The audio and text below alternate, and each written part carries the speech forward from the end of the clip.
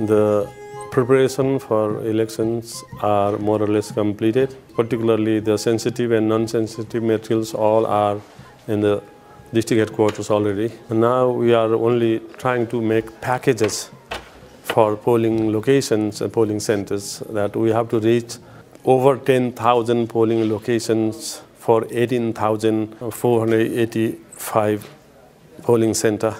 What we're doing at the moment in time is training the polling center staff and packaging the materials for these 18,000 plus polling location. And we are also already in the villages with the voters education materials and messages. So we are all set to go for November 19. अब देशको लागि राम्रो संविधान चाहिएको छ अहिले हैन त्यो राम्रो संविधानको लागि राम्रो संविधान बनाउन सक्ने सक्षम नेतालाई नै म भोट हाल्न चाहन्छु पहिलाकोले नलेख्दा पनि अहिलेकोले संविधान लेख्छ कि भन्ने हामी आशमा छौं हाल्ने नि ल भोट नहालेर हुन्थ्यो आफ्नो मन परेकालाई हाल्ने नि सबै जनताले चाहिँ अब राम्रो उम्मेदवार छानेर भोट चाहिँ हाल्नै पर्छ आफ्नो अधिकारलाई सदुपयोग गर्नुपर्छ The first category is natural challenges. Our geography, our terrain is very difficult. Second is a climatic challenge because we are going to hold election during almost winter time. So there are some chances of getting snow on the high hill mountain.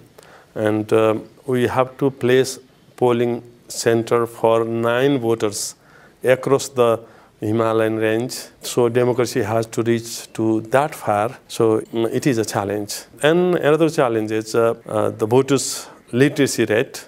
Because of illiteracy, and our voters need more education, how to mark ballot and cast into the box. Natural and generic challenges can be planned and met, overcome. And some other challenges could be, security type of challenges. That challenge is a man-made challenge. That is also being, addressed by the security plan that has been developed by the government, integrated security plan. So we are fully confident that we will have peaceful elections without any disturbance. We are focused on the capacity building, institutional development of the Election Commission of Nepal, but also supporting concretely for the elections and all the electoral processes that take place during this cycle from 2008 up to 2016. So it's a long-term project focused in assisting the Election Commission and the people and government of Nepal in conducting elections. Let's say in a chronological way, from how to implement a voters registration and how to get a voters ID, voters list, etc.